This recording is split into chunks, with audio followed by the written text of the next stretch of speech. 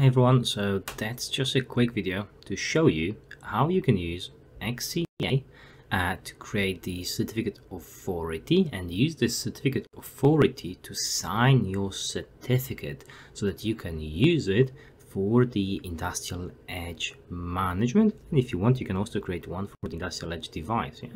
So rather than you using the self-signed certificates, you can use your own. The advantage here is that you can just trust the CA and use this rather than trusting individual certificates. Also, if you do it properly, you would have a system in place for creating individual certificates, for managing CAs, for managing revocation lists, and so on.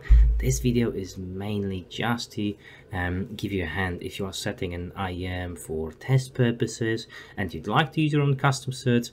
This is how you can do it. By no means it's the definitive answer. I'm no expert on certificates. I'm no expert on XCA.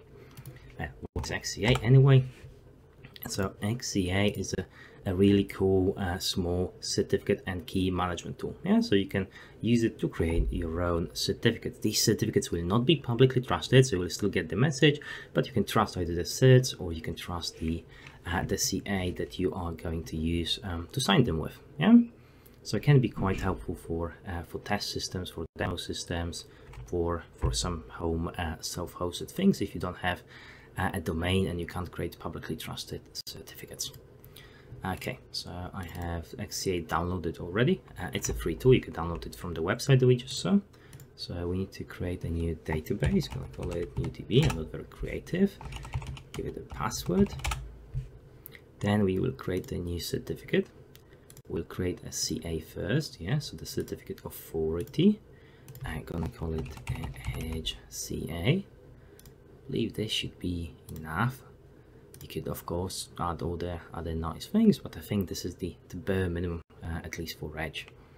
Okay, so we have a CA now, and I can now create a new certificate for the server itself, so for the IEM. So I'm gonna use this template. That's gonna make my life a bit easier. I'm gonna be using this for IEM internal. The common name is IEM internal.